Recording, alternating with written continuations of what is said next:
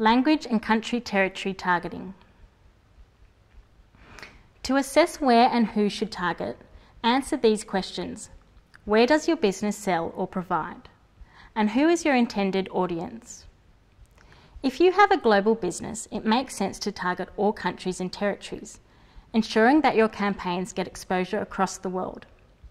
However, don't target all countries and languages in the hope of getting more clicks. The better you target, the better return you'll get on your investment.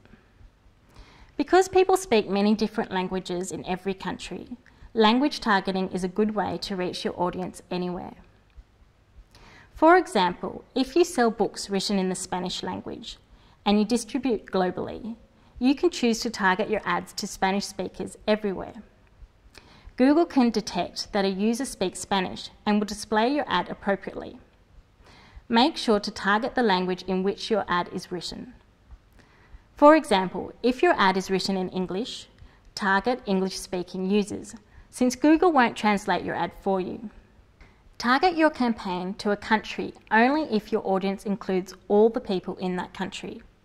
If you have a global business, target all countries and territories. If you target an international audience, create each ad group in one language. This helps ensure that the ad appears in the same language in which the keyword was entered.